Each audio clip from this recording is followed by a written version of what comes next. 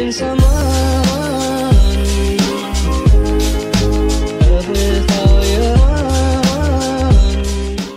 Hey guys, it's Micah back at another video, and today I'm going to be teaching you how to make a GFX intro without Blender. I know, pretty cool. Because I know a lot of people would use Blender, but like either they can't install it or something like that, or like it's taking too long to render. Because I know for me, it took way too long to render. Anyway, though, once you get in, you're gonna click base plate in Roblox Studio. Can't talk.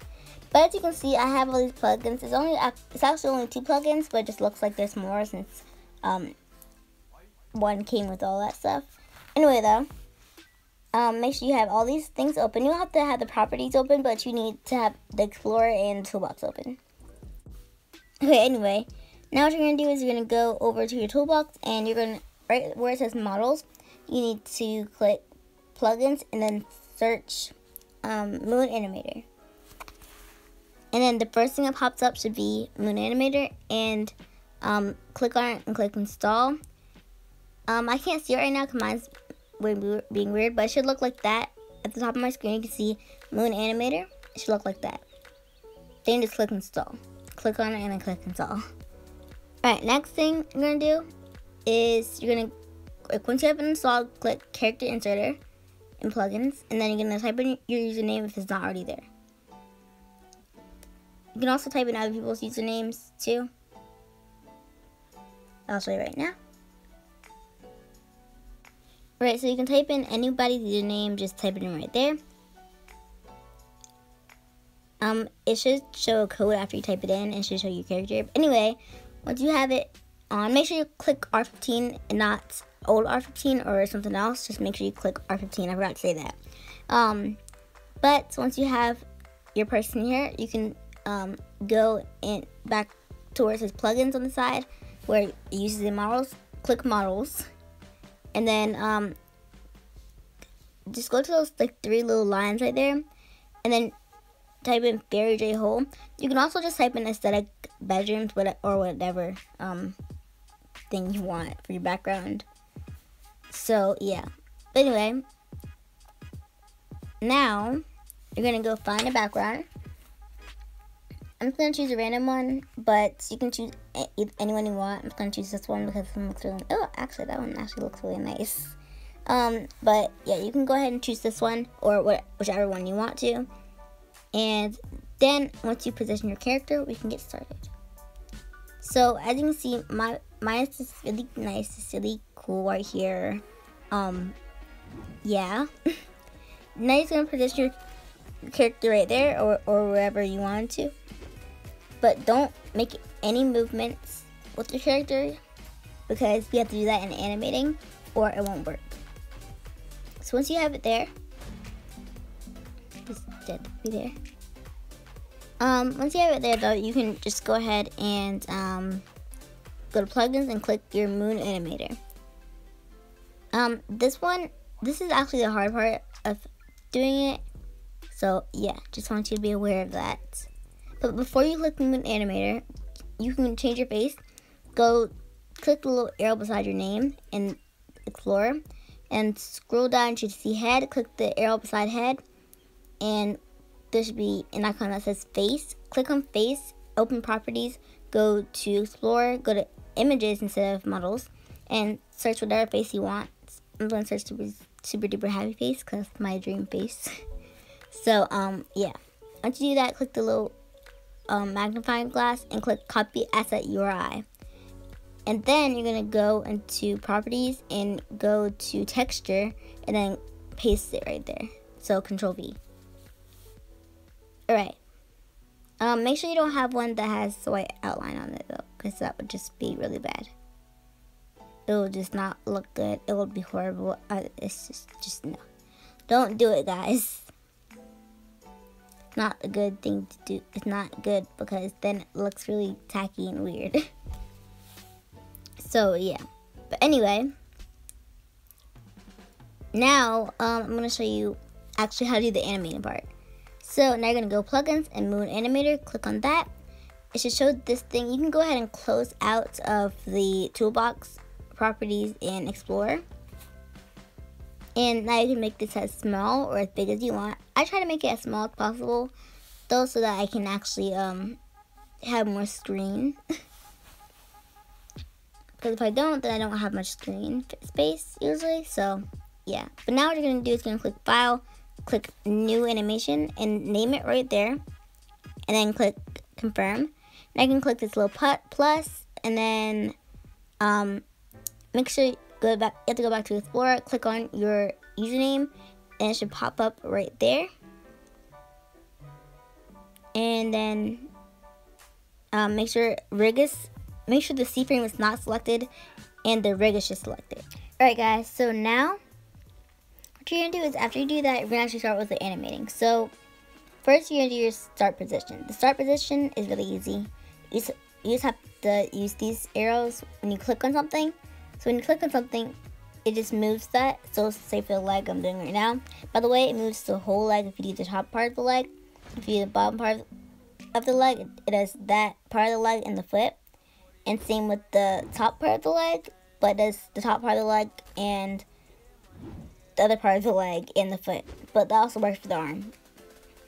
Also, you just have to click on everything. And by the way, to rotate, it's just really easy. Just when you click on stuff, it shows up the rotating thing or the arrow thing, and it just works. So just keep on rotating. And yeah. And by the way, to go to the arrow thing, click R on your keyboard. R on your keyboard to go to the arrows. So once you do that, you can just do whatever really. So just start doing. So once you finish your start position, you can go to the other stuff. But first, I want to finish my start position. So yeah. But the one that I'm doing right now, it's gonna be a little messy, but you can. But of course, you guys can do it a lot better than I am on this one. But you know, in the end, I'll show the finished product, but not this finished product because I don't actually have this finished product saved. Because I'm not going to save it because yeah, I just don't want. I'm just not gonna save it. So yeah. What in the world? But yeah, you can, if you click the lower torso, you can also move the whole body. Let's move that over, and you're gonna go. Now we're gonna go ahead and go over to toolbox again, and we're gonna go ahead and get a light. Before we get a light though, I want to get a sky. You can pick any sky. I just picked this sky. But you can pick any sky really. Alright, now we're gonna go to the actual animating part. So once you have your start position, you're gonna move that thing over like I did. Make sure you move it over really good. Like not too much, but not too far, but pretty far though. Because if you have it too close, then it's gonna be really fast and it's just not gonna look right. But anyway, you're just gonna do your second position. Just gonna do the second position now. In Roblox Studio, it's not the same as Blender, so it is a little bit weird when you're animating, but it's really fine. It still looks good if you just make some adjustments.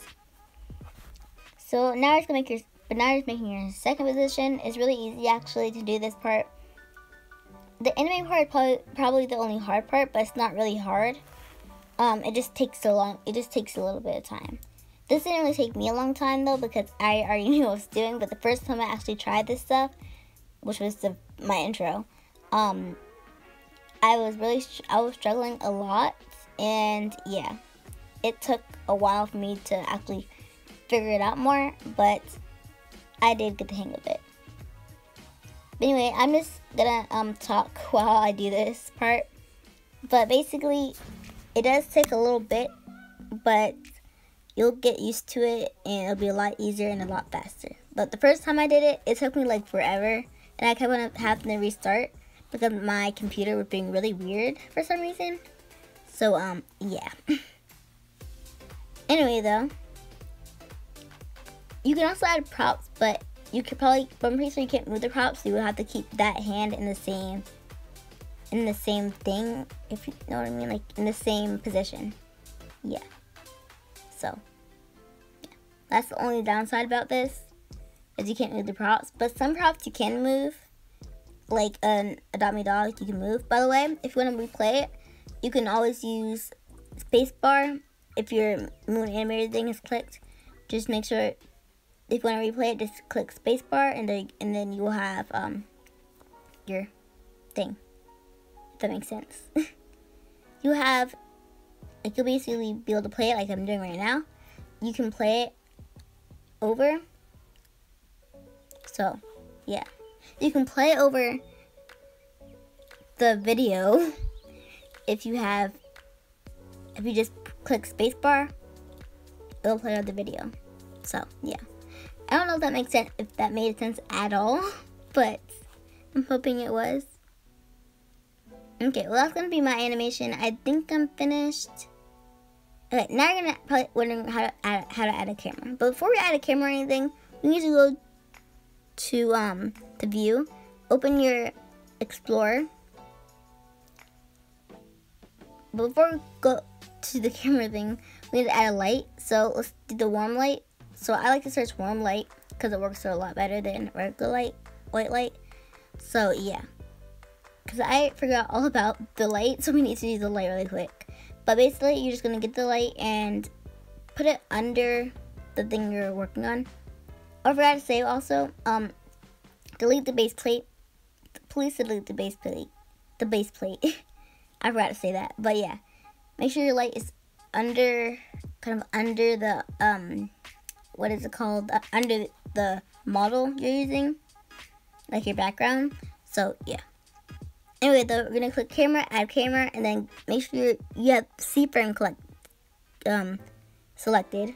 C-frame. Make sure you have C-frame selected, and not any of the other stuff there. Anyway, though, once you have your first camera shot, basically, before you do any of that, though, make sure you go to, like what I'm doing on the side right now. Go to camera, click the little arrow when you're in Explorer, and then right where it says the full view or something like that, make sure to make that from 70 to 50. Okay. It makes it look a lot more realistic. But once you get to the first position you want it at, you have to press the plus sign or the equal sign, whatever you want to call it. Yeah, and then usually you'll see you have that little blue dot right there. Guys, I'm like the worst at explaining things, so I'm really sorry if you don't understand the word I'm talking about. Yeah, so I'm gonna keep on doing that. Keep on moving your camera positions, and then once you have each camera position, you need to click the plus sign or the equal sign, whatever one you want to call it. And by the way, you have to scroll up, because remember the first time I did this, I could not figure out where the camera was, but I just had to scroll up. So tip right there. So keep on doing that. Yeah, keep on doing that. It's really easy, actually. This is probably the easiest part, the camera. So yeah. So although this isn't gonna look as good, as accurate or good as it would if it was in Blender, it still does work a lot, especially if you're like me and you're fine with Blender, but your Blender just won't render. Maybe that's not right there. I think it's really good. I think I might keep that. Keep on playing it. But guys, I made this video because I know a lot of other people are going through the same thing right now. Their Blender, like they're found Blender, but they don't want to use Blender because Blender is being really mean and just doesn't want to render. Just like it does render, but it wants to take five literal years to render. So yeah, that's happened to me. So yeah. But anyway, do Control H to get rid of that, and then you screen record it. Yeah. So just once it's gone, if it's gone, then you can still do spacebar. So yeah.